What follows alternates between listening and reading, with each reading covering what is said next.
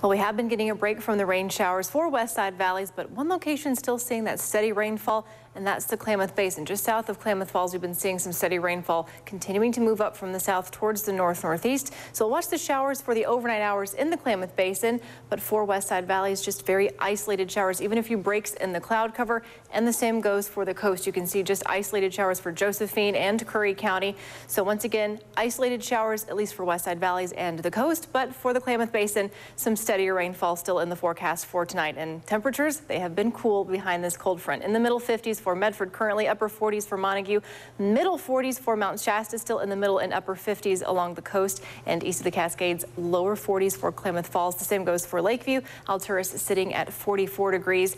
And look at the difference in temperatures from this time yesterday. A huge difference in the Klamath Basin, almost 20 degrees cooler for Klamath Falls, almost 15 degrees cooler for Montague. Same goes for Mount Shasta. Medford, almost 10 degrees cooler, but on the coast, not a huge difference. Only 3 degrees cooler for both Brookings and Crescent City than we were this time yesterday. And it's all due to the cold front that moved through.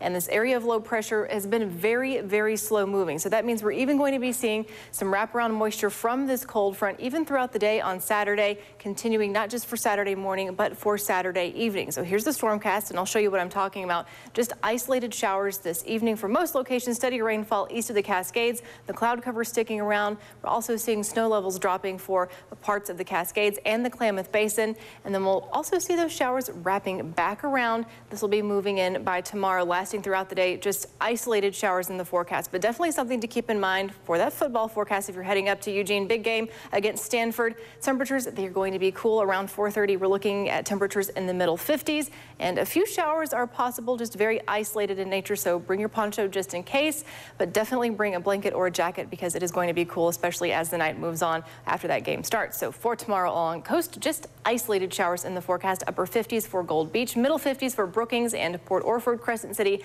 a high in the upper 50s at 58 degrees. And for Northern California, more isolated showers, cool temperatures hanging in there for the weekend. Lower 50s for Wairika, Weed in the middle 40s for highs, upper 40s for Mount Shasta, a very light west-northwesterly wind.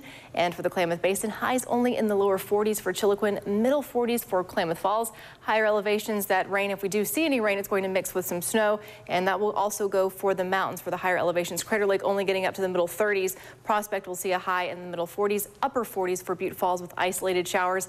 And for the Rogue Valley, another cool day ahead. In fact, cooler than what we saw today. 56 degrees the high for Grants Pass, the same for Rogue River, Medford 55, Ashland a high in the lower 50s at 53 degrees. For the next 7 days along the coast, getting a break from the showers on Sunday with mostly cloudy skies. Then the showers return for the start of the work week. Highs remaining in the middle and upper 50s to start next week. For Northern California, patchy frost possible by Sunday. We do have some frost advisories and freeze watches out for isolated showers. They'll be returning by Monday and Tuesday. And for the Klamath Basin, partly cloudy skies by Sunday, still keeping it chilly. Then the 50s returning for Monday and Tuesday, along with rain chances. For the mountains, upper 30s for overnight lows by Sunday morning, and then partly cloudy skies continuing throughout the day. Highs in the middle 40s. For the Rogue Valley, staying chilly, staying below average. And yes, that says patchy frost for Sunday morning. So we're looking at possibly the first frost of the fall so far. All right, thank you very much.